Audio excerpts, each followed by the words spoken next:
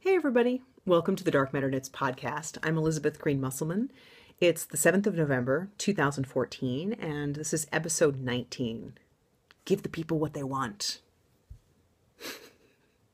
I have attempted to record this about 6 times.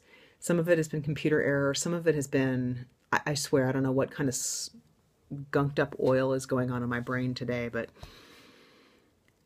I can't stop swearing. I can't stop getting stumbled over my own words. I can't stop getting distracted. I'm just going to start all over again. See if it goes better this time. All right, so give the people what they want. Just to explain a little bit behind this idea before we get started, and then I've got some businessy type things to talk with you about. The basic idea of today's show is that when I look at a lot of the knitting and crochet patterns, and I'm just really going to talk about knitting patterns that come out, and a lot of the knitting photography and a lot of the styling. I find that there's kind of a narrow window of what's popular, that there's a lot of, that most of the patterns fall into this kind of Pinterest real simple style aesthetic that suits a certain kind of woman, but leaves a lot of people out. That there are a lot of people who would probably like to have knitted things that are really not represented in a lot of what you see in Interweave Knits, Vogue Knitting, Twist Collective. I mean, I'm not necessarily picking on these publications specifically, but Ravelry in general. When you look at sort of the wide base of patterns, it's not any specific publication. It's a particular kind of aesthetic that a lot of online savvy knitters tend to promote and reward.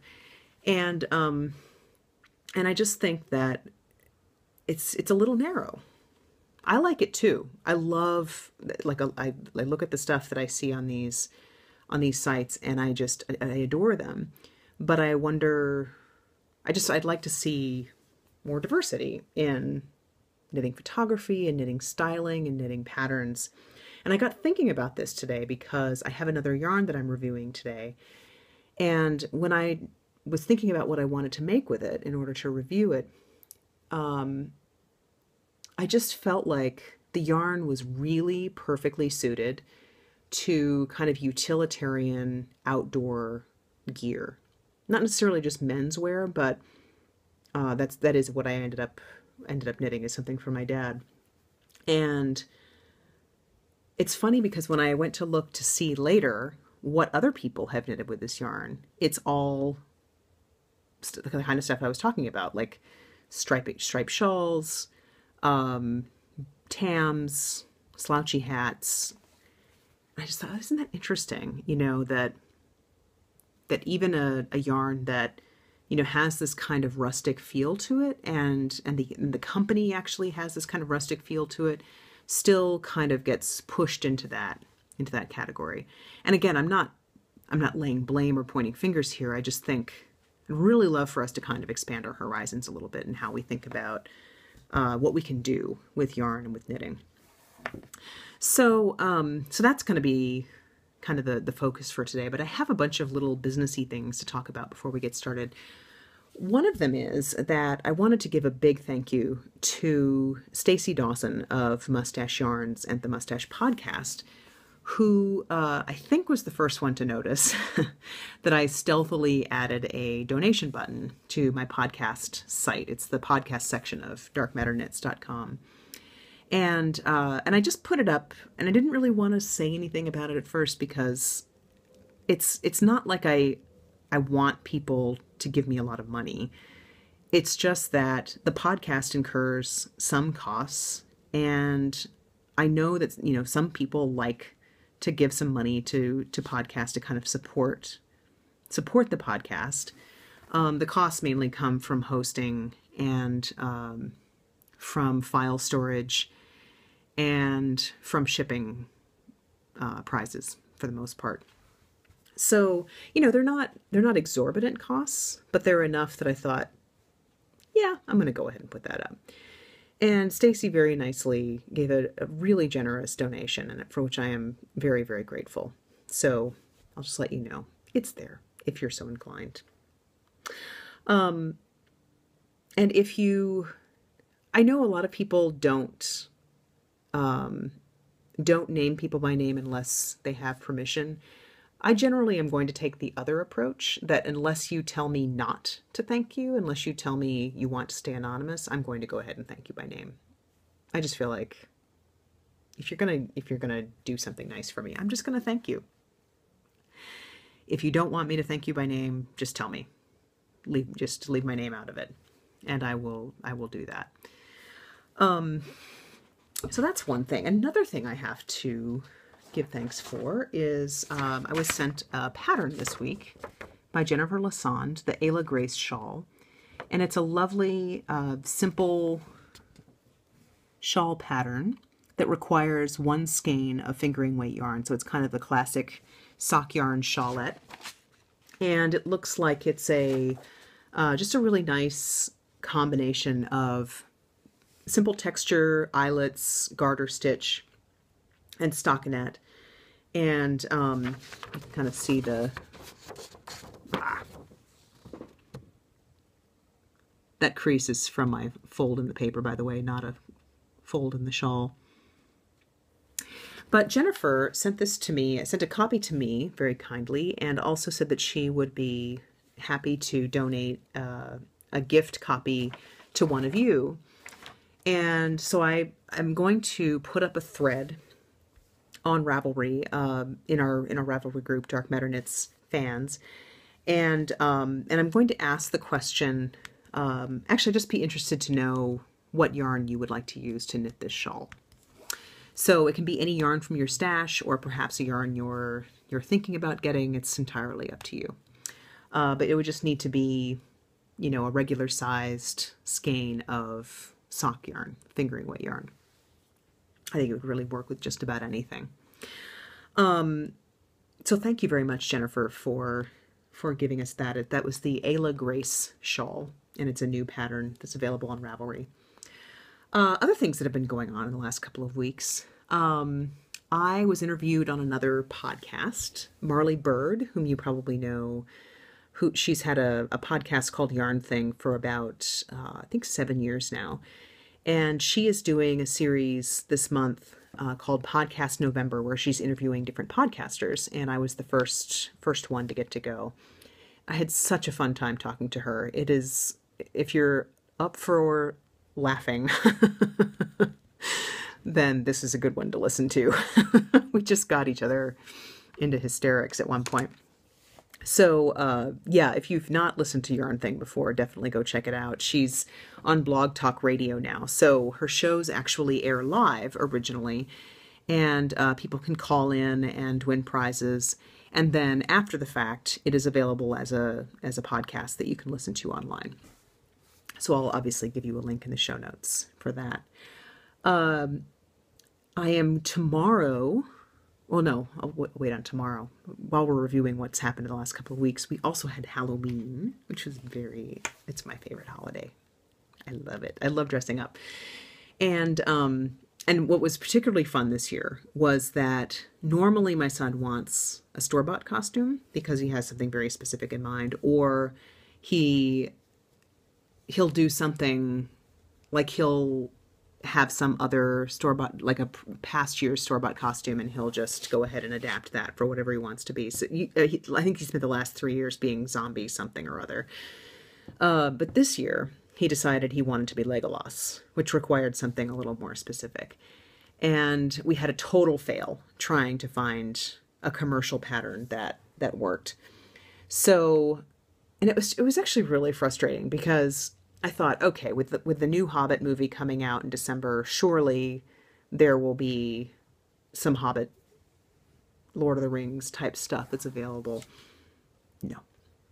We found one Gandalf costume, like a used one, not a used one, but like an old one at Goodwill. And we tried adapting some other costumes, like we found some ninja costumes that might have worked, you know, with some tweaking. But they were so cheesy. I mean, like $35 for this really crappy piece of polyester, like basically a polyester bodysuit with some stuff really badly printed on it. I mean, it was just, ugh. So Liam says to me, well, hey, why don't we just make my costume? Sorry, I apparently just made myself bleed. That's nice. Here, bleeding on the podcast. I'm not starting over. No, I'm not doing it. I've done it enough times. Sorry if that grossed you out. And now I'm going to bleed.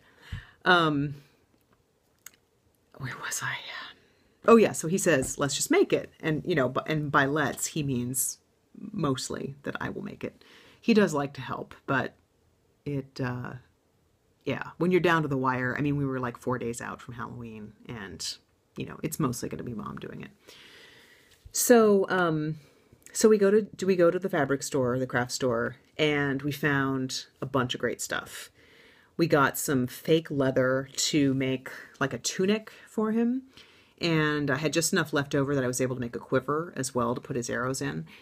And it was super simple. I mean, one of the things I've learned from doing a lot of crafting over the years is that you really don't need to complicate this stuff too much. Like, I really don't know how to sew. I'm a terrible sewer.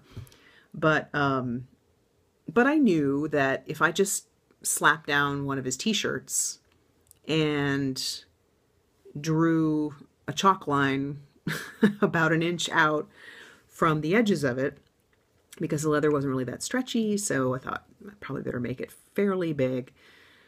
And then I just seamed it up and kind of cut, a little Henley type slit in the front and sewed that back so that he could get his head through more easily. And it looked great. I mean, and the stuff, it was the kind of fabric where you didn't really have to hem it. I did in a couple of places just to kind of make it look a little nicer, but I didn't around this part of the collar, and I didn't on the sleeves. I just left them raw. So we did that, and we got him a plastic bow and arrow set that had like the suckers on them. Popped the suckers off, painted the yellow bow and arrow, because it was like yellow plastic. We painted those brown. And actually it was kind of cool because I didn't buy the right kind of paint. It wasn't really good paint for plastic. So some of the yellow showed through, but actually it was kind of cool because it sort of looked like wood grain. And then the arrows, we bought these little craft feathers and glued them into pop the suckers off and glued the arrows in, or the feathers in. And what else did we do? Oh, we got some gray felt to just, because it was cheap. Got some gray felt, and I made this really simple cape. I mean, I literally just cut out a trapezoid and flipped part of it down so that it kind of looked like a collar, and sewed a little metal frog onto it so it could clasp in the front. And is there anything else? Oh yeah, we got these. So Legolas in the movies is often wearing these they look like quilted leather gauntlets on his arms. And the quilted leather was a little too expensive, and it was even fake leather, but it was still expensive. But we found this craft fur, like faux fur, that kind of looked like bear fur. So I just cut, some rectangles out of that, punched some holes in it, and laced some leather cording through so he could tie those on. And I think that was it. It took a while, but nothing too ridiculous. He wore my boots because we're almost the same size now. I had these kind of elf-ish looking boots. And he's got blonde hair that goes down to about here. So I was able to braid it in a sort of Legolas-like fashion. He looked awesome. I'll have to link a picture of him in the show notes because he looked really, really cool. If you follow me on Instagram, you've already seen it. But yeah, I'll link it in the show notes.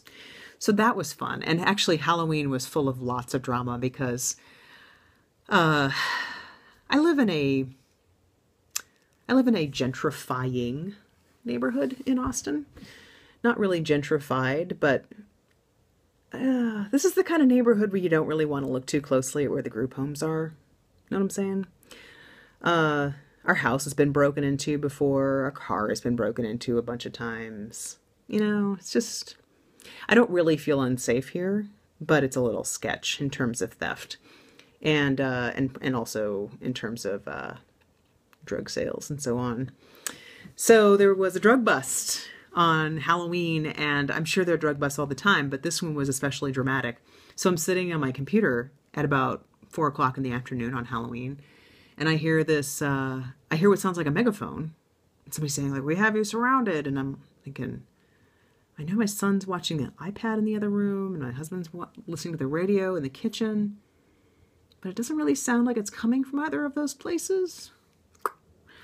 So I go in the backyard and I listen. Sure enough, I can hear a megaphone coming from, as it turns out, a couple of blocks away. Police saying, "We have you surrounded, put down any weapons." And I'm like, oh, crap. And at this point, my son and my husband had come outside to join me, and I'm like, get back in the house. So, we're checking out the local news and neighborhood listserv, and it turns out, like, slowly the details start to come out that there's this guy who's been selling meth in the neighborhood, and the police had come over to bust him, and he had barricaded himself in his house and was hiding in the attic, so they didn't know if he was armed. So they called a SWAT team. SWAT team's outside, like rifles pointed in.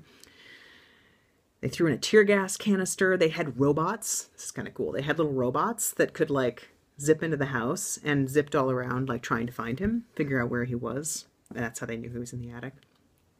Five hours it takes to get this guy out. Turns out he wasn't armed, but he refused to keep his hands in the air, so they pumped some sand pellets at him, which knocked him down. Oh, the drama in the neighborhood. And then all the self-righteous folks on the neighborhood listserv afterwards about how are we going to keep this hood safe. Oh, it's so much fun. Yeah, and apparently as he was being put in the police car, he was screaming for Yolanda to come get him out. I'm like, oh man, dude, I hope Yolanda doesn't get you out. Yolanda's got better things to do. You're a loser. So that was fun. That all got wrapped up like about half an hour, 45 minutes after trick-or-treating got started. So as people are coming to the house, I'm telling them, hey, happy Halloween, here's some candy. By the by, you're probably going to want to stay off of Briarcliff tonight.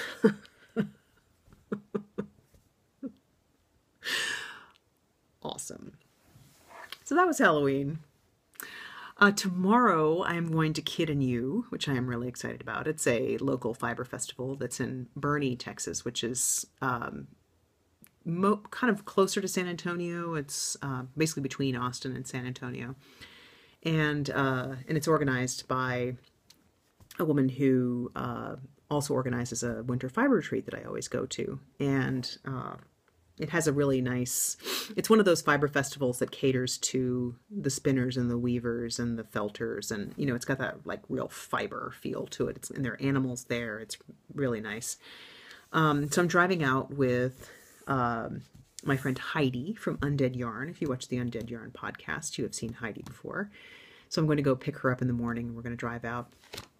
And Mustache Yarns will be there as well. And so will Diane of the Suburban Stitcher podcast. So there's going to be a lot of podcasters there. If you are in the Central Texas area at all, do come out it's on Saturday and Sunday. And they've got classes. It's a really nice event. So I'll be there tomorrow. And other upcoming things. Sorry, my hair is kind of flopping in my face. There is if you've not seen this on Ravelry, I encourage you to go check this out. There is an event going on, basically a pattern sale, a huge pattern sale going on. It happened last year. It's happening again this year. It's called the Indie Designer Gift Along, or just the Gift Along.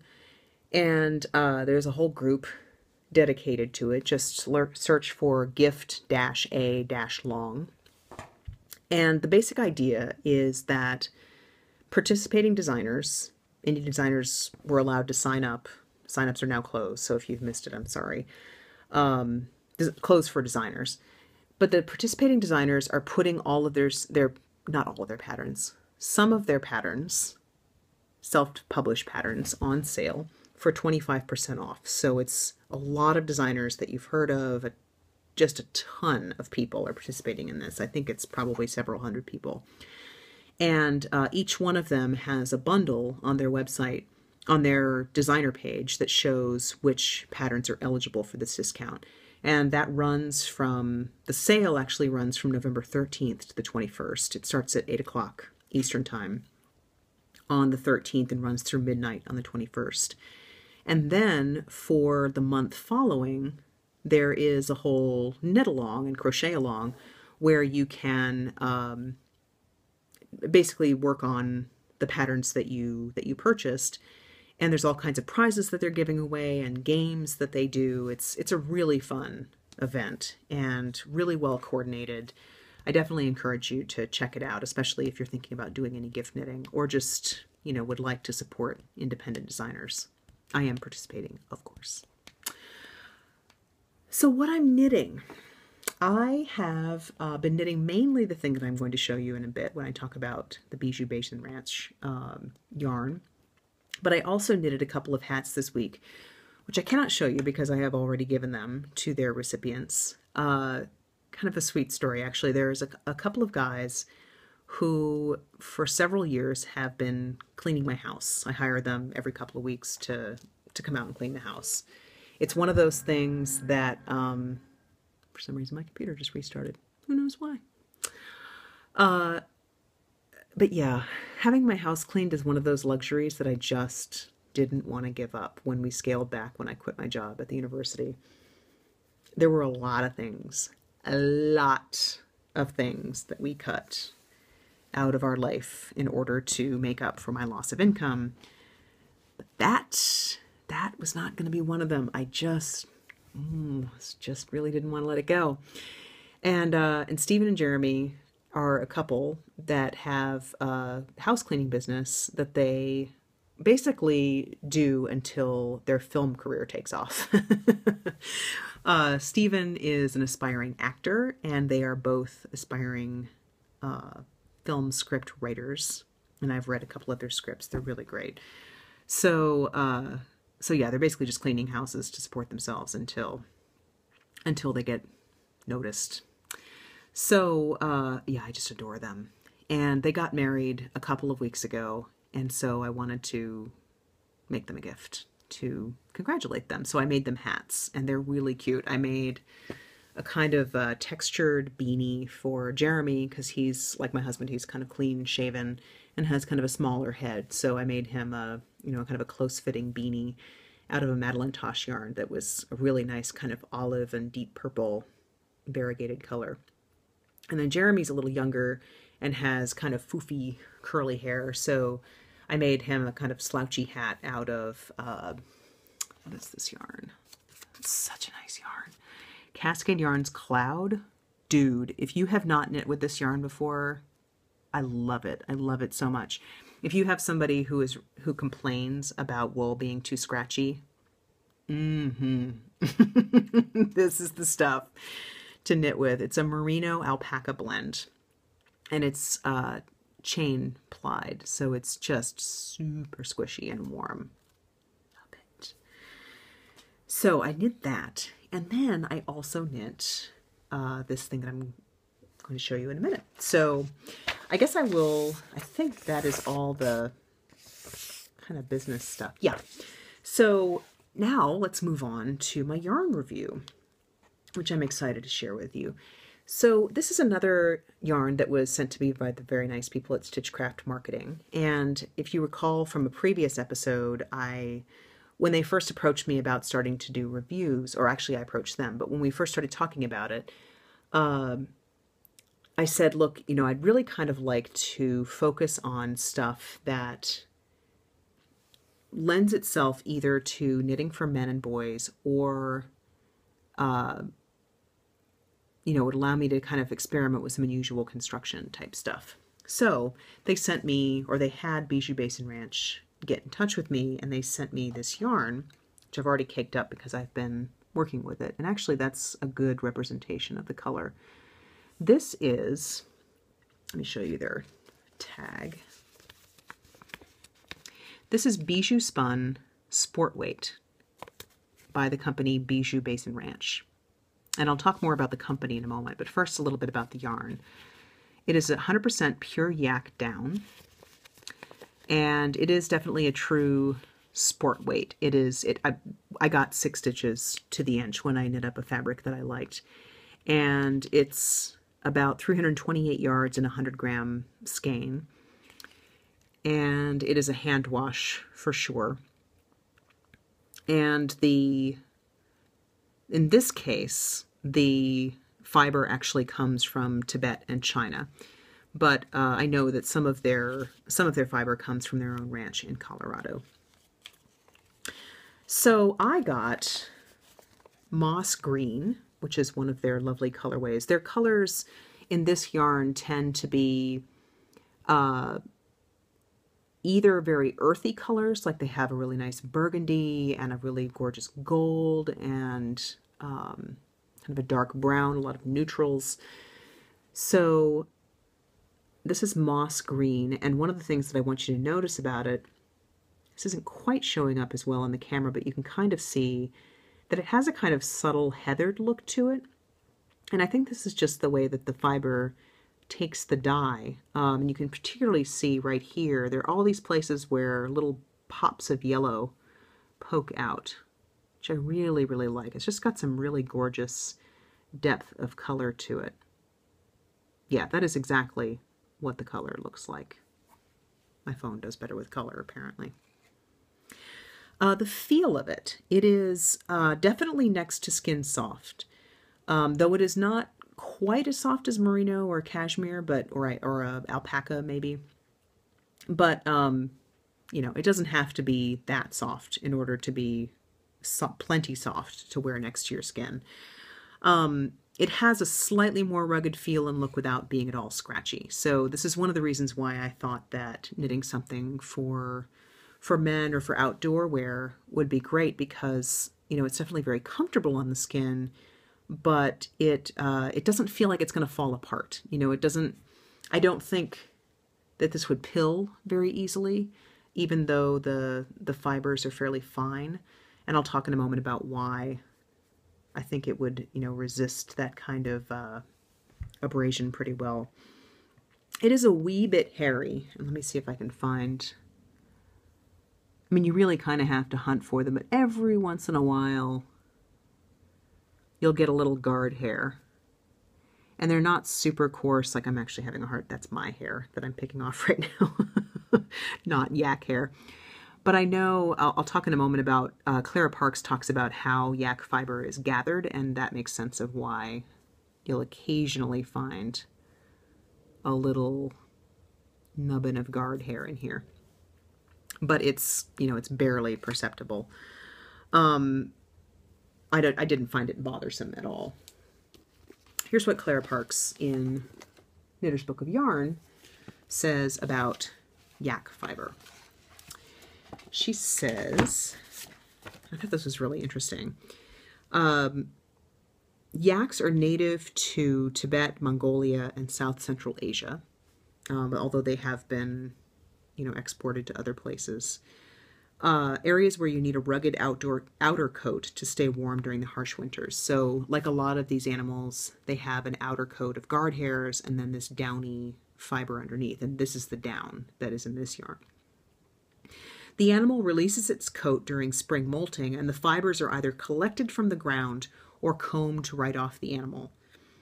Next, the rough guard hairs are removed and used for more rugged things such as rope, brushes, and tents. How well these guard hairs were removed and how fine the down fibers were underneath will dictate just how soft your yak garment will be. It's often blended with other fibers such as wool for greater strength and lower cost. And in fact, when you look at Bijou Basin Ranch's, she has more to say about yak than that, but when you look at Bijou Basin Ranch's site, you'll see that they have a lot of yak blends. Like there's a yak merino blend and a yak bamboo blend, which I would love to, I need to fondle that sometime and see what that feels like. I bet that's lovely. So yeah, it can be a little frail, but this is spun pretty tightly. Let's see if you'll be able to see this. It's a little hard to There we go. Maybe that'll show a little better. You can probably tell how tightly this is spun. And I think that's in order to keep it from pilling, because the fiber is soft enough that it would just, the fibers would just, or not soft enough, but short enough that they would start to pill if they weren't wound pretty tightly. This is a 4-ply. And being a 4-ply, it is perfect for things like cabling or textured work. Probably not the best for lace because it's a little too plump for that. When I knit with this, so let me show you what I ended up making. And I'm actually in the process of making the other glove now. I'm making hunting gloves with this. And I'm writing up the pattern now. I will let you know when it's out. But yeah, I kept looking at this yarn and thinking, this is really, it's really nice and it's really sturdy. You know, like this yarn's gonna hold up and it's really warm. And I just thought, you know, what do I want to make with this? I don't want to make a shawl because it just, I mean, it would make a nice striped shawl, one of those kind of geometric patterns, not necessarily a lace one. But I just thought, you know, I kind of want to try something a little different. And then I was thinking about how my dad is always saying, you know, that he really likes, you know, kind of utilitarian knits. And that reminded me of a conversation that I had with the folks from Buffalo Wool Company a number of years ago at TNNA about how they really wished that they had more kind of outdoor utilitarian garments in their yarns, like more patterns for that, because they had all these shawls and all these tams and all this stuff. And then they had all these people who lived in like Montana and South Dakota and Saskatchewan who really wanted to make like really warm bison sweaters to go hunting in, and they just don't have the patterns for that. So I thought, okay, well, let's, you know, kind of work with that. And so I made a hunting glove. You know, the basic idea here is that if you're, you know, using a bow and arrow or a rifle, that you need this finger free. And I'm just going to, you know, I'm going to make the finger free on both hands. It doesn't really matter whether you're right or left-handed. You can use your thumb and forefinger in both cases. And then why not just make it all gloves? Well, the idea here is that that basically mittens keep your fingers warmer. So, you know, for these fingers that you don't need to use, you might as well take advantage of the fact that they can just all be in a mitten together, and then just, you know, only keep the fingers free that you actually need to use. So the basic idea of this pattern is it starts at the bottom. It's got what's called a beaded rib pattern down here that continues up the gusset onto the thumb, and the whole thumb is worked in that same beaded rib, and then the rest is in stockinette. And so you just work up to here, work the finger, work this part of the mitt, and then work the thumb, and it's super simple. I made it extra long so that it wouldn't, you know, come poking out when you've got your sweater and your coat on, and you're outside. It'll stay nice and tucked in, but you could obviously shorten it up if you want. And I really felt like this yarn was just perfect for this kind of project. It, you know, I think it would do really well with repeated outdoor use. It's not a precious yarn. Although, you know, it's interesting, like I talked a little bit about how the yarn is gathered.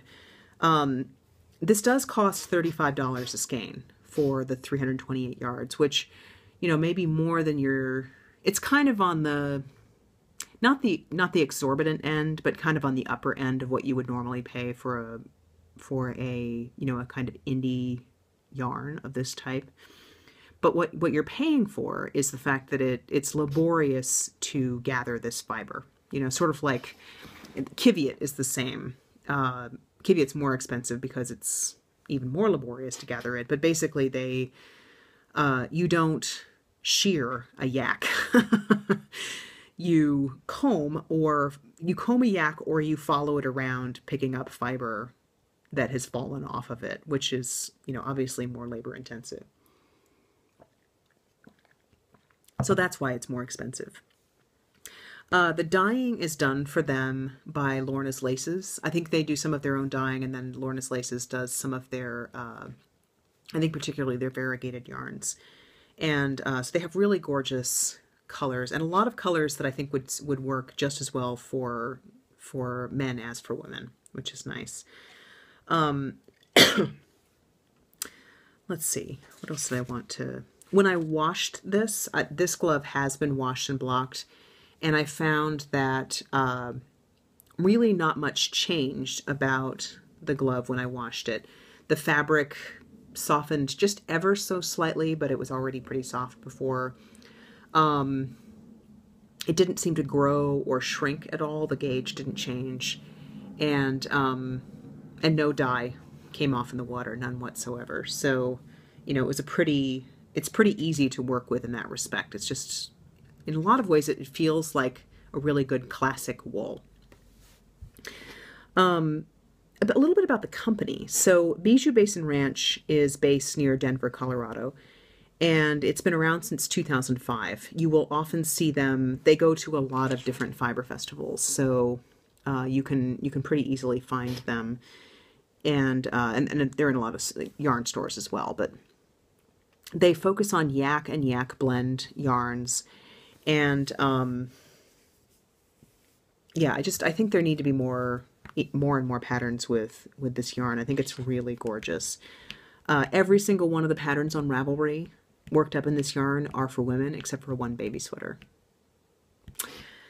So yeah, I just, you know, this was kind of my big thought for today, was that I would just really like to see more variety, you know?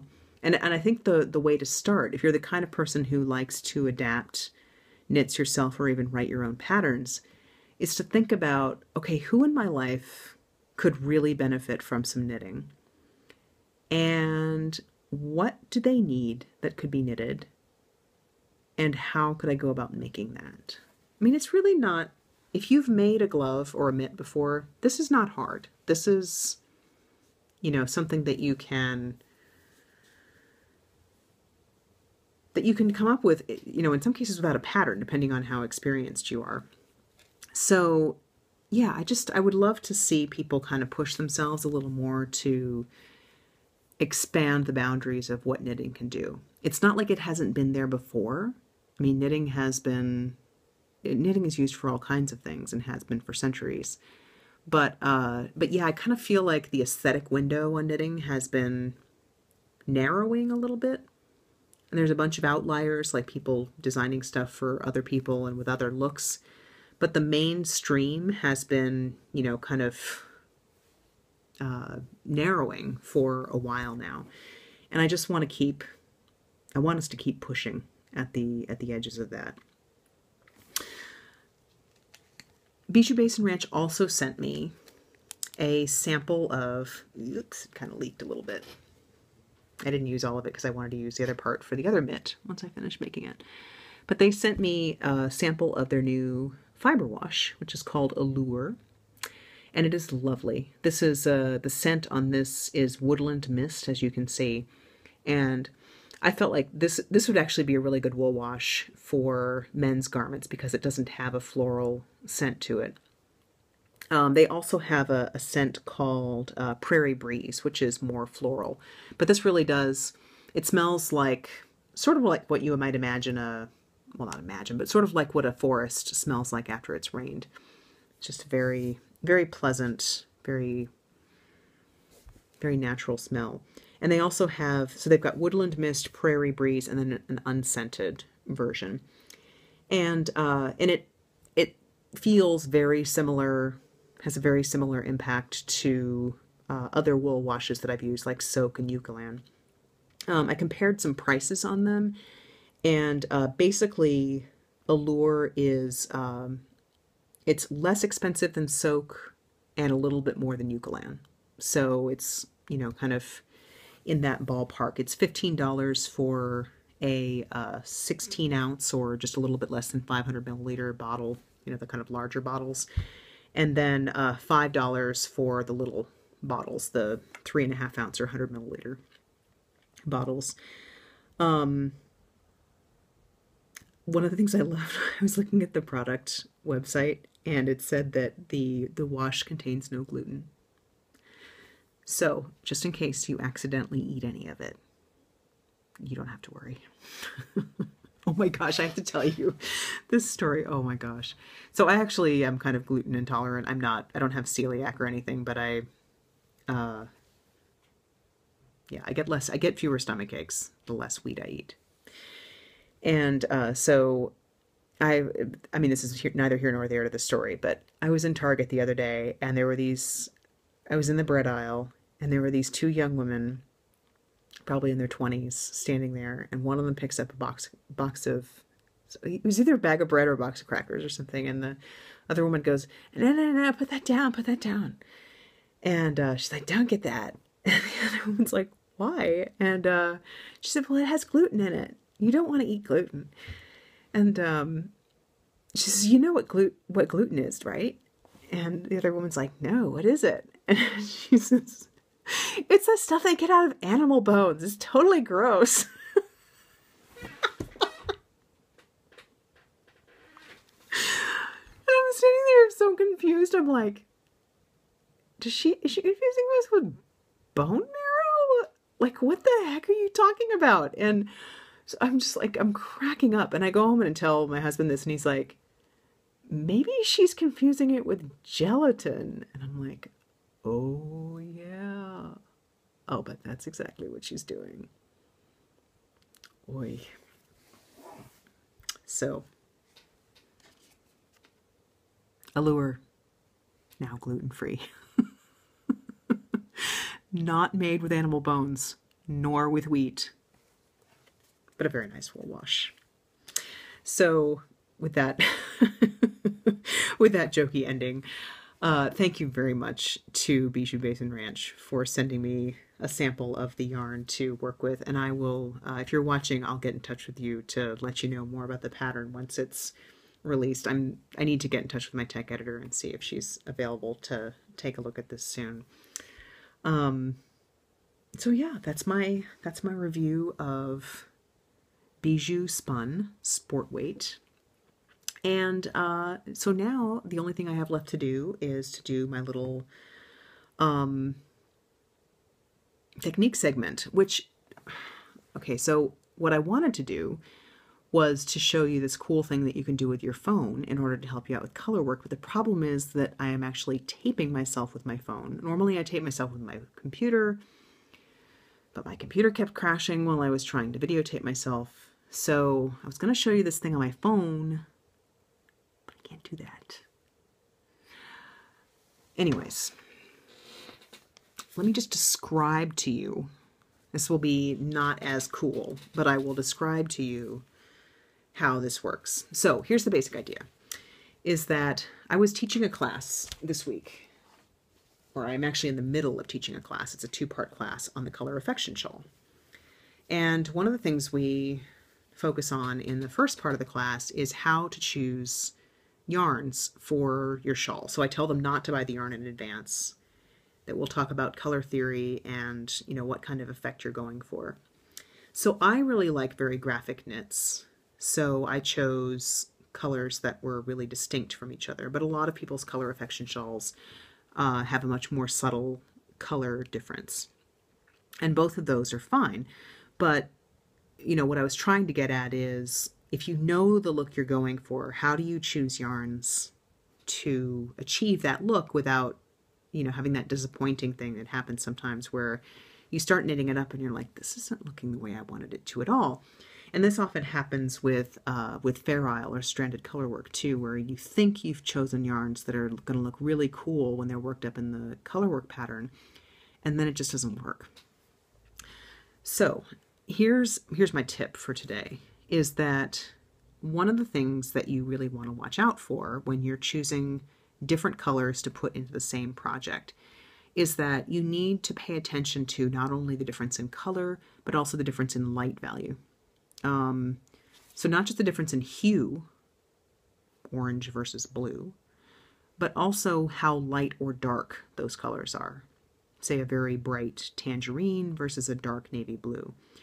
the more contrast there is in terms of light and dark, the more you're really going to be able to see those colors pop off of each other in your project. And so I'm going to use these two yarns as an example. These are some yarns that I bought from Lost City Knits at a fiber show probably about a year ago, and have yet to knit them up, obviously. And I bought them because I thought they would look really cool together in a project. One has this very rich kind of wine color with this, some nice greens popped into it, and then this is a very light sage green. So the tip I want to share with you is that, it can be hard to tell sometimes when you're looking at some yarns, especially when you've got a variegated yarn in the mix. Is there going to be enough light-dark contrast between these yarns in order for them to pop off of each other? Like if I've got this, is it all the way through going to be distinct enough from this so that the colors don't muddy together? So one thing you can do is you can take your cell phone, if you've got a smartphone that can take photographs, especially the newer phones, you can take a picture of it, like hold them up. You can do this at the yarn store, right? Take a photograph of the yarn and then change the photograph to black and white, to grayscale. And what that does is it takes all the hue out of the picture and just shows you the light versus dark. And what you would see if you did a black and white photo of this is that both of these, or all of these colors, are grays that are darker than this. This is turns out is a very light gray, and these are kind of a light medium to darker medium gray. So you are going to get significant enough contrast between these colors that it'll work. So, sorry I didn't get to actually show you that on my camera, but what can you do? And that, I think, is all for today. You can find me online everywhere as Dark Matter Knits, including my website, which is darkmatterknits.com. Come on over to the Ravelry group, the Dark Matter Knits group there, and go ahead and enter the giveaway for Jennifer Lasson's Ayla Grace shawl. And next week I'll have another giveaway to share with you. The giveaways, they are amounting. And I will tell you all about Kid and You and other things. All right. Take care, everybody. Bye.